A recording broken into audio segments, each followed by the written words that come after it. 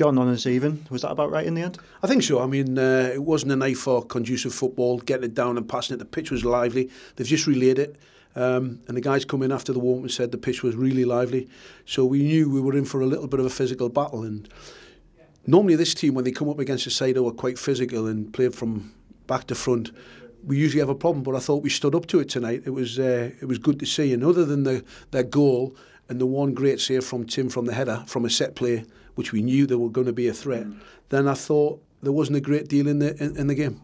I think was a hard game for the both team because with the pitch was difficult and the game we scored the first and we tried to keep the score, but after again we conceded the goal on the last minute on the game. But I think it's a good point for the rest of the season because the season is long and we need some points for we finish well.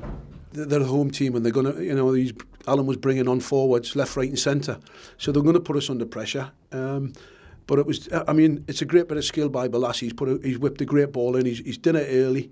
And I know all about him. And I had to do something about it because we could have lost this game tonight if I hadn't have done it. And I needed to get Dummett on the pitch on that left-hand side to double up with Sadio to nullify him. And we did that.